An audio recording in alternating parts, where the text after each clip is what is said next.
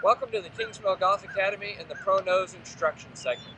Today we're faced with a short game shot that gives us a lot of trouble.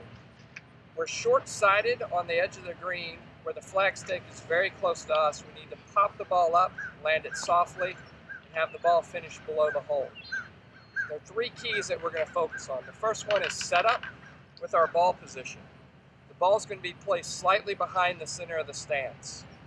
Key number two, we're going to focus on the takeaway. We're going to pick the golf club up as we move into the takeaway. And key number three is most important, is that when you're going through the shot, you continue the rotation with your hips and your body at a slow speed and finish with the club face facing up to your nose. That's going to allow the ball to pop up softly, land, and release to the hole. Again, we're going to pick the golf club up, go through the shot as our body rotates, and finish with the club face facing our nose.